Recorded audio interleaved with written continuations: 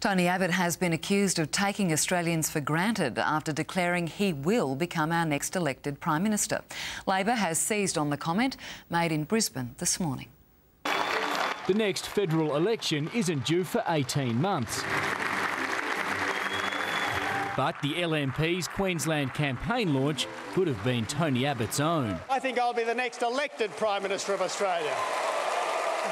Cheekily predicting victory over all of Labor's rumoured leadership candidates. Stephen Smith and Bill Shorten, and now Bob Carr. One government MP hit back on Twitter, accusing Mr Abbott of taking Australians for granted and arguing he'll need to do more than say no if he wants to be PM. While the opinion polls support Mr Abbott's declaration, he might live to regret making it. Not only does it expose him to claims of arrogance, it also gives the government more motivation than ever to prove him wrong.